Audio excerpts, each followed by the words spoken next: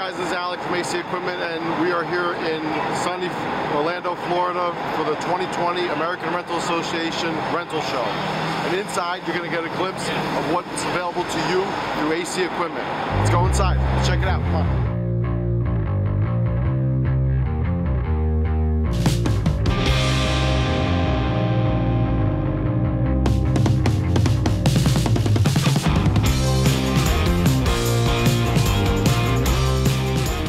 We're here today with Mike Case from Bartell Global, and this is a concrete scarifier? 200N concrete scarifier. What does this do, Mike? What's the purpose of this? Well, Bartell, first let me tell you a little bit about Bartell Global.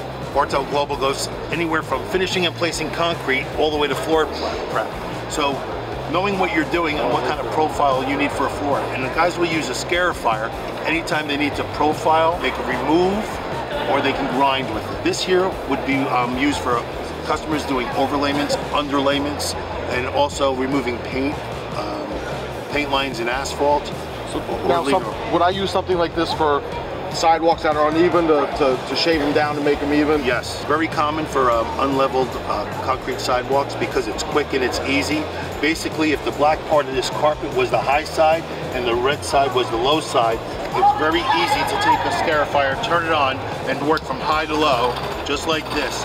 And actually, if it was about 1/8 of an inch off right there, we would be done with it right about now. And it would be smooth and level. Yes, it wouldn't be smooth. There'd be a key to it, but you can simply get an overlayment to put over, and it wouldn't match. Like a thin set. Like a thin set on top. Okay.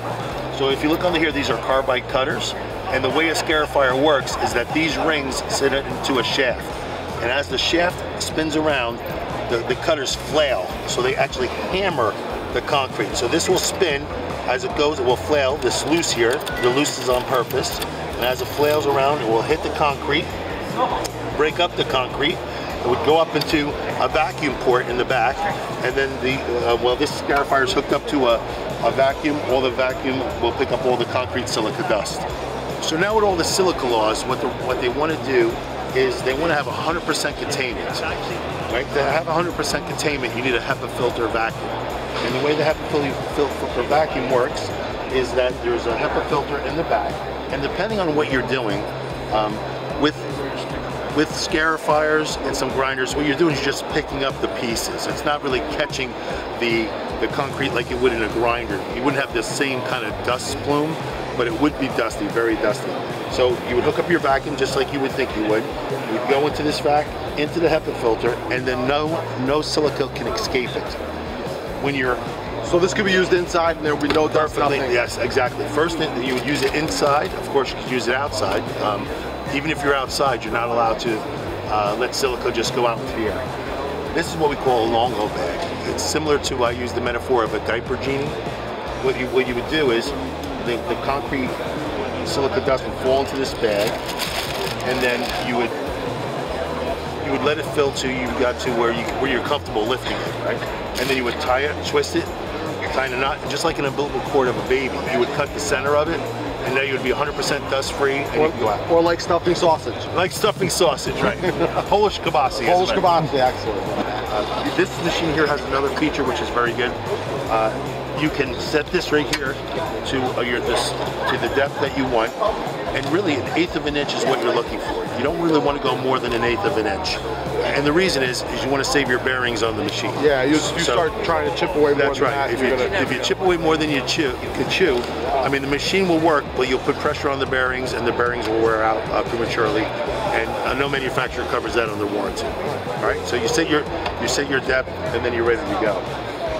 Safety feature here, if you let go for any reason, the machine will shut off, so it's an instant kill switch.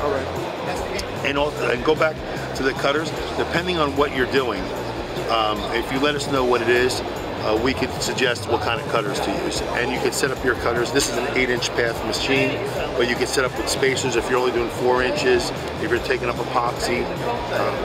One of the benefits, again, to the scarifier over a grinder, they do pretty much the same thing, but this will leave a key profile on the ground that would allow your overlayments to bite into it. So when you overlay, it's not a slick surface. so you don't trip or slip. Right, well, some guys can use this as for trip prevention too. They can rough up the concrete, but mostly this would be for your surface prep for your overlayments and underlayments. Now, we just picked up one of these machines from Mike, and we will be actually delivering it to one of our customers next week. And stay tuned for a video on how it works. We're going to actually show you an infield video on the usage of it. We're here with Brian from Wacker, and he's going to tell us about battery-operated jumping jack and plate testing. So the battery-powered jumping jack, we're going to start out here with just the model number on it. So it's an AS60E, stands for Asa Stomper. Basically, it's electric stomper. And that's in it's in German, right? Okay. So that's electric stomper, electric rammer, 60 kilonewtons of force, and E is for electric, right? So the battery fits on both the rammer and the plate itself. Batteries are all interchangeable. As you can tell, it comes off very simply, as so.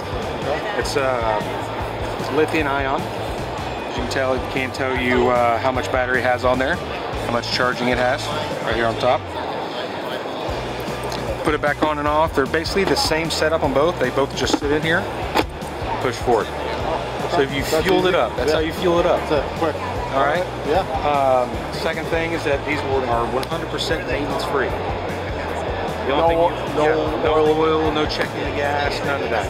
The only thing you'll have to do is change out the oil in the boot. In the boot, that's what I meant. Right? To run these are all the same.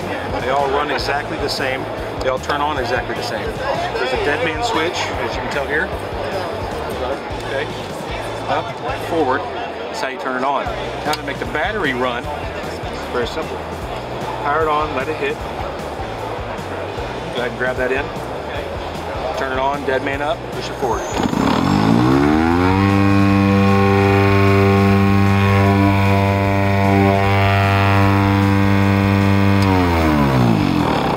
That's to turn it on. So basically it's the same exact thing. It hits just like a WP1550 does. It does come with the water tank or without the water tank. Okay? So now, there's no separate exciter. The exciter's Right here on front. Right with the motor. That's right. It's all one sealed unit? It's all one sealed unit. Okay. And on the rammer itself, it's the same exact concept.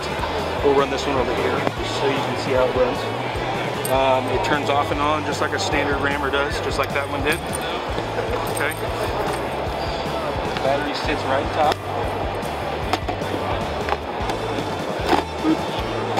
Forward. All right. So to turn it on again. Power the battery on. There we go. There we go. Dead man switch.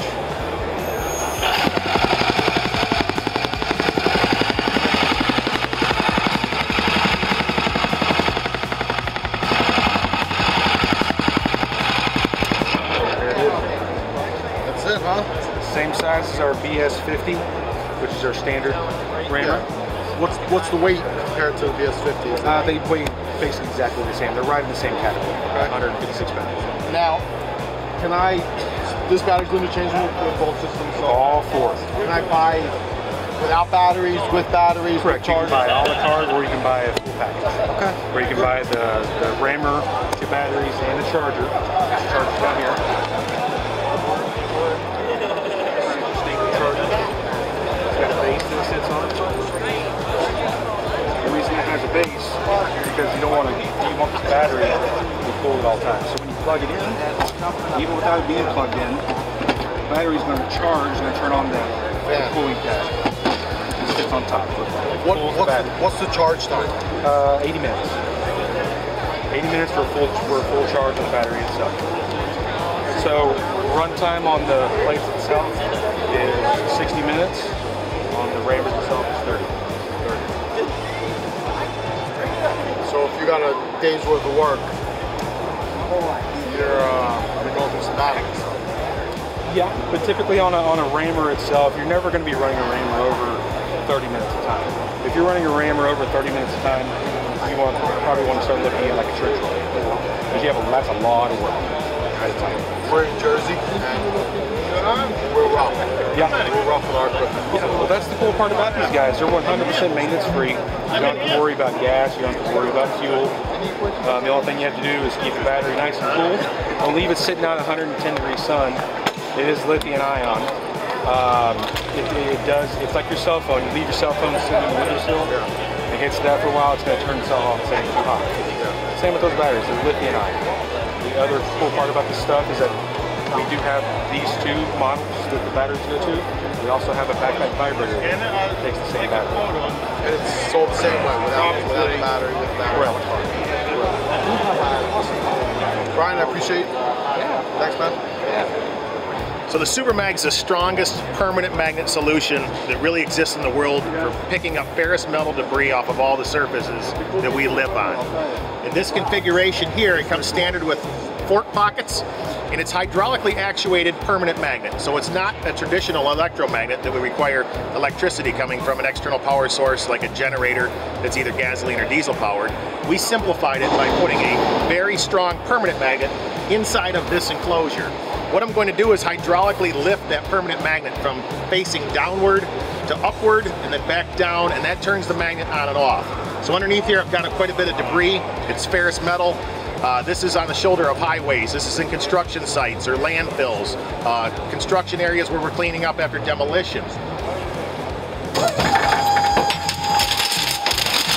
The magnet goes down, faces the product, attracts it to it inside of the housing.